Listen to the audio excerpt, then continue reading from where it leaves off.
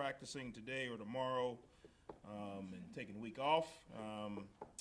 No, obviously being sarcastic in the extreme. Another great opportunity, really challenging opponent. Kind of seems like the level of competitive competition in this league has been through the roof. Part of the process when we made this transition was it was going to be a tougher league. And you kind of see it's week in and week out, kind of reminds me of the league that I came from. But another phenomenal opponent. Coach Cignetti and his staff have done a phenomenal job. A lot of respect for him. A longtime coach. He and his family have coached for a long time, and they've done really good. When you look at these guys, you can see a championship culture.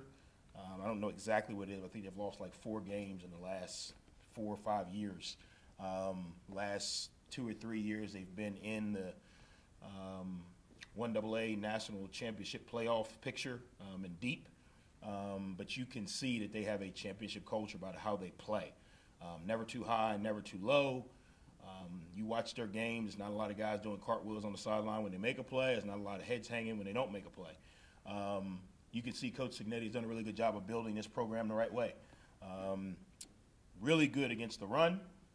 They force you to be kind of one-dimensional. They make you throw the ball because they've been really good against the run. Number 1 in the conference, one of the tops in the country, I believe. Offensively, their quarterback, who's a transfer, is doing a really good job. He and number 8 have a connection. They're running some RPO concepts. He's mobile enough to create with his feet, so he can kind of clean up some issues that may happen. And their receivers go get the ball. And Coach Cignetti is an old school guy that I respect, and they run the ball, play really good defense, and don't turn the ball over. That's the formula for success long term. And they've got that. So we've got to do a really good job of preparation. On the flip side, we have a really good team. So we feel like we match up well. We've got to play better in some spots. We've got to be able to eliminate some of the mistakes. We got to be able to sustain the consistency and execution that we have on both sides of the ball. When you're in situations like we're in, where you're missing a really explosive player. We went back to make myself feel better, to see if I was still a good coach. And we played 2 Sun Belt teams last year. We scored 54 points. There was one person responsible for 47 of those points. And I looked around, that person's no longer here. So we've got to be able to recreate that explosion, that production on offense different ways. You can't recreate the person, but you got to recreate what we were able to do. And when you look back over the last couple of games, we've had an opportunity with extra few days to kind of go back and look. Teams are playing us differently because of what we have and what we're able to do. So we've got to be able to take advantage of what we do well and build off of that. Defensively, we got to be able to continue to sustain. We're playing really, really good for about 3.5 quarters, and there's a handful of plays that we'd love to have back. Not that those plays will be eliminated, but we got to be able to bounce back quicker. Part of that is we got to play team football. We've got to be able to move the ball. We got to be able to take advantage of defensive stops. We got to be able to take advantage of turnovers. We got to be able to take advantage of momentum swings throughout the game. And we do that through preparation and consistent execution. Met with the team yesterday, our normal Monday meeting. Team's in a really good spot. We're in a dogfight. They understand it. They embrace it. But we ultimately got to execute on Saturday. And that's the beauty of when you play really good teams week in and week out. It forces you to go through the same routine to be able to execute at a high level.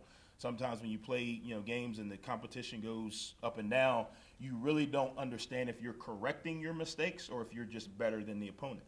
And in these last couple of weeks and in this season, in this conference, you're going to have to be able to improve each week. Doesn't mean that you go from 0 to 100, but each week you got to be able to improve. You got to be able to not hurt yourselves. We talked about Marshall beaters. Those type of things show up, and they're magnified when the competition level is equal. So really excited, really good week of practice, really good start yesterday. We've got a really good plan moving forward, so it should be a really good weekend in Harrisonburg. Coach, when you talk about some of those explosive plays last year against Sun Belt teams, Rasheen Ali returned to practice about a month ago. How's his progression coming? When, are you eyeballing him to maybe return to the field? I'm not a doctor, so I don't know. But he is back. He's around. He's going through the protocols that they have him to go through. I learned a long time ago that the head coach doesn't cross the medical line. So when they tell me he can do a little more, and for his sake, right? I don't want to be the coach that, oh, you got to play because we need a touchdown this weekend. I don't think that's fair. My number one job is to protect the players on and off the field, mental, physical, emotional, the whole deal. Part of protecting the players is building an infrastructure around them that they can trust. And we have people in all different sectors, from medical to equipment to mental health to administrators to their position coaches that have specialty in certain areas, and I try to empower those people to do their job really well. Part of empowering is trust. So we're waiting until we're told, what he can and can't do. Until then, we've got to be able to move forward with the guys that we do have. But yes, so I wouldn't be able to accurately answer that, if that makes sense. Coach, you bring up, the Marshall beaters and how JMU doesn't turn the ball over. Just how much are you guys going to focus on that in practice this week, and how much are you going to make sure that maybe you don't get beat by those Marshall beaters or those turnovers and things that have happened in the past? Well, part of it, some turnovers are created, some turnovers are forced. Does that make sense? If you get hit by a Mack truck, you're probably going to put the ball down if you're not carrying it right. But at the same time, if you can't throw the ball directly to the other guy, so there's a little bit of a difference. I think it all comes down to the details, and this discipline in the details. Part of those Marshall beaters are penalties. The last game, you guys just look at the game and boo or cheer. Some of you guys, Chuck, I know you cheer. We were driving the ball probably for the first time in that first drive or first couple of series really well. Moving the ball with really good rhythm, doing what we needed to do. We got to a point where we had some things planned, and we went kind of, a look cadence or a false cadence where we had an offensive tackle jump. Well, that's a focus and a detail and attention to detail type of thing. That has nothing to do with the opponent. That has nothing to do with did you make the block or not make the block. Those are the things that we have to control. Obviously, there's going to be penalties throughout the game that you try to eliminate once the ball snaps, but that's part of the game, right? Holding, got outside of my guy, didn't run my feet, those type of deals, pass interference, bang, bang, call, those type of things. But before the whistle snaps, it's 100% controllable by the individual.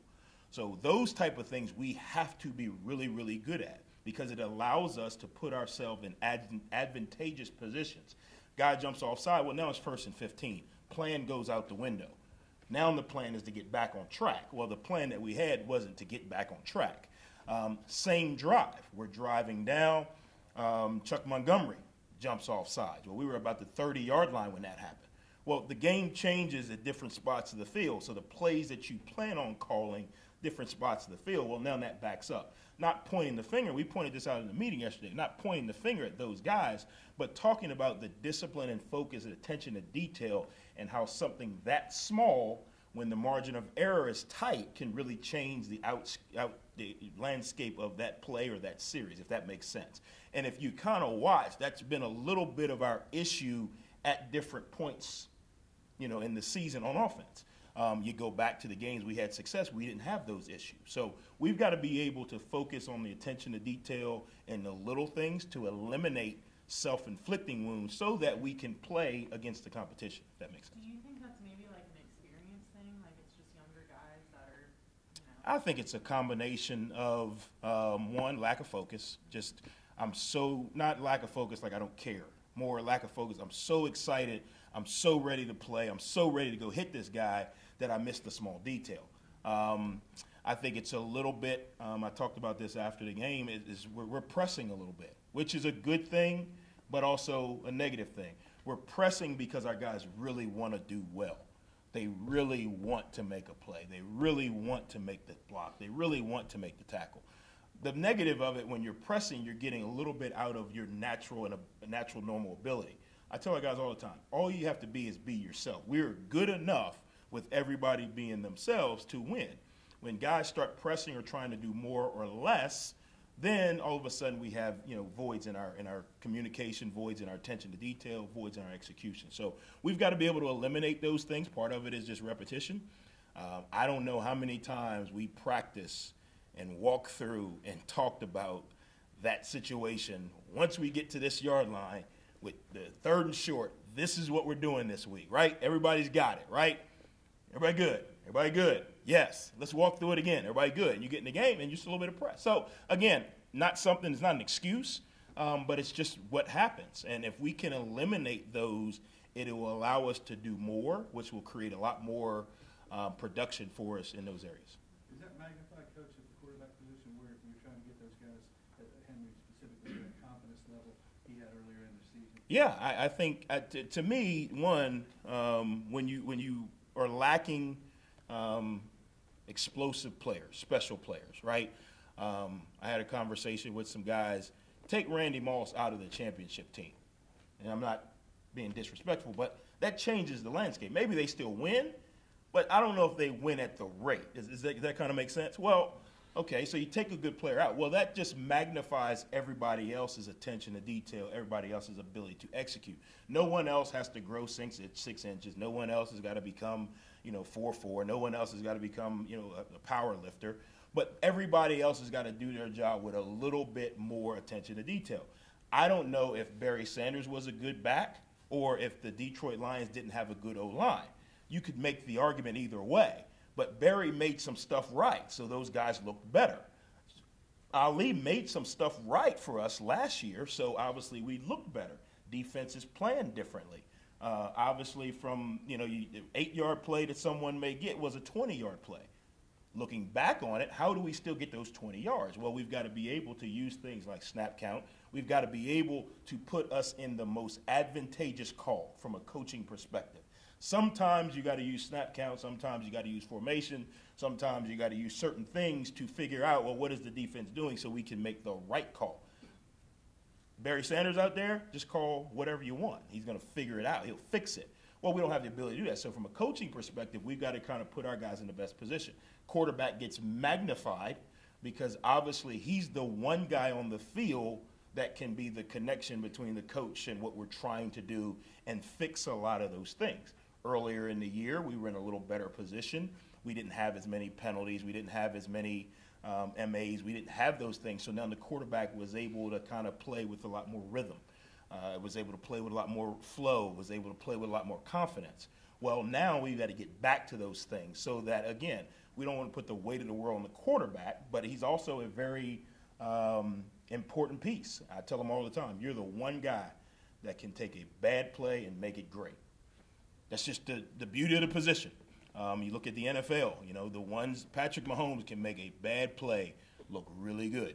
And I'm not saying Henry or Cam has to be that, but again, they're the ones that can fix it. So from a coaching perspective, you try to put as much confidence around them with the right play, the right structure. Hey, this is what the defense may do, so they have a chance to be successful. Speaking of Henry, we saw him leave the field, obviously, second half the other day, and they had his helmet. Is he within concussion protocols? Is he cleared to play? Don't you guys work together? You guys work together? Okay. Check his notes. He asked that question yesterday. No, but same situation has happened with Gardner-Webb. Henry went out. Cam was in. We usually have a series or a time frame where we say, hey, we're going to make a switch and go to this type of play after Henry's run some plays and set some things up. Once he came out, Cam went in and actually took the team down the field, so we kind of stuck with the hot hand. Sort of like Gardner-Webb, different scenario, but sort of the same mindset. Expect him to be ready to go. Unless you know something I don't, please tell me, because it's Tuesday. We got to make some changes fast, if not. But no, we should be good. Kind of going off of that, how do you assess how Cam's done? I mean, he's gone in there, and late in the past couple games. Just how do you think he's doing? Yeah. Again, one of my responsibilities, I know you guys don't think so, is to protect the players. And I think we've done a good job giving Cam the experience without exposing him or wrecking his confidence. That's what happens. Everybody's like, oh, well, put Cole Pennington in there. Well, yeah, maybe he goes in and does a great job, or maybe he does like his dad and throws 5 or 6 interceptions. Well, my job is to protect the players because it's a little bit different nowadays. I don't know if when Chad threw his 6 and still won the game, if the fans would have beat him up on Twitter, because there was no Twitter. I don't know if, from a mental capacity, if he would have been able to bounce back. So, again, we wanted to make sure Cam was mentally, physically, emotionally ready to handle the responsibility of being the quarterback. I think, again, you put certain players around a quarterback, whether they're young or old, that can fix some things, a little less pressure. Well, when it's a lot of pressure on the quarterback, we got to make sure we put him in position to be successful so that he doesn't feel like, well, I went in, I didn't do well, and they took me out. Well, maybe that wasn't the case. Maybe it was your 2 series and it was Henry's 2 series or whatever it may be. So I think we've done a good job of exposing him to some situations, allowing him to grow. I think he feels a lot more comfortable now going in. The one thing I did tell him, just kind of in passing was I think you can play the game with a little bit more freedom now because he does have some unique abilities. I think he's been playing the game very, just as exactly what Coach said to do, which he's done some good things. But I think his ability, his mind, his understanding, his arm strength, he can loosen up a little bit, but that comes with reps. I think he's probably getting more comfortable, with the system and with, playing. And, it's his first time playing since high school, really. I mean, he did a little backup duty last year. But it's a lot. It's a lot on a quarterback, rightfully so. To whom much is given, much is required. But as a coach, I think it's better to walk a younger player into it rather than say, here you go to the Wolves. Did you do great? Did you not? So that's kind of been the plan with him. Yeah, I get it. Everybody was great. Everybody booed Ben, and then when Ben retired, now everybody's booing. I don't even know who they put in now, but I get it. And honestly, it's a very rewarding position, but it's also a very strategic position. Meaning you got to be very strategic with what you're doing. Some of the things that Cam can do, Henry can't do, and vice versa. So even though the plays aren't different, we don't run a different system when Cam gets in, but we do call some different plays. Areas where Henry's really, really strong.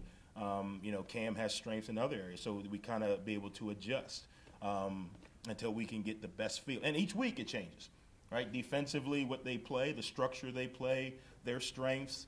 This week's going to be a challenge because one thing we've been able to do is run the football. And that's why we've been in a lot of the games, all the way to the end. Because when you run the football, you take time off the clock. Your defense is not on the field over and over. Well, the flip side, this week they're really, really good against the run. So we're going to have to do a really, really good job to be able to still keep our advantage of running the football against opponents versus their advantage of stopping the run. When you look at that, you mentioned that James Madison kind of forces people to be one-dimensional against him. You look at what Kyle Ventries did last week against him, threw for 578 yards or something like that. Is that something you look at? If you can't run the ball, do you start to look at the options in the pass game and try and get something going there with your guys? Well, I think you got to go into the game plan with, hey, what's the most advantageous for us? I don't know. I haven't watched, but I would assume their system is a little more air raid. It's based on the coaching staff. So that probably plays into their wheelhouse. I don't know how many yards they rush for prior to. So we got to look at what's advantageous for us. We can't, flip it around and become air raid tomorrow. But we got to look at what we do well, what pass game do we have that complements our run, and what run game can we run and still feel like we have a chance to be successful. You probably got to be a little more patient with the run, against a really tough defense. It may not be as easy as, you roll out there and get 4 or 5 yards right off the bat. You got to be advantageous with how you're running the ball. Formations, matchups. Their D-line is very sudden. They get off blocks quick. They do a really good job of compressing down with their safeties and linebackers. Their linebackers read really well, so they read the flow and they have good instincts and anticipation.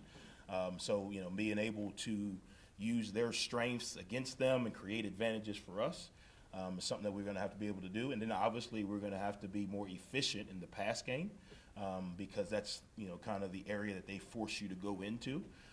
Their back end does a good job because they know, hey, teams are going to end up trying to throw the ball on us, so they play really tough as well. So it's going to be some opportunities, in the pass game where we're going to have to execute, and then we're also going to have to be able to run the ball efficiently in order to move the ball down the field.